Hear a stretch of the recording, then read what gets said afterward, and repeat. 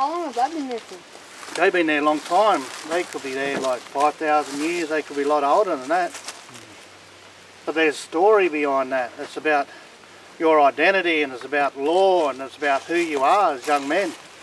So the title of the project is Gurraja Warrigar, which means free canoes.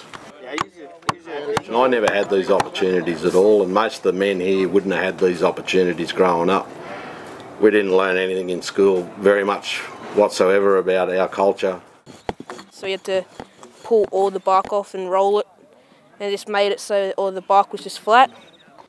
And we just got the kids involved and just showed them what to do and put a line down there, so okay, you're going to mark down there, now we've got to get this bark off without breaking it. We take our time, we don't have to rush this. It is a lot more than knowledge. It establishes friendships, relationships, also builds respect. I'll go Daryl's team.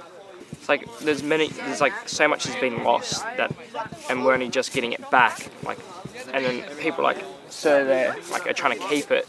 So in all their hard efforts, so I would like to keep that going, and then so years, like generations down the track, they know what we know, or if anything more than we know.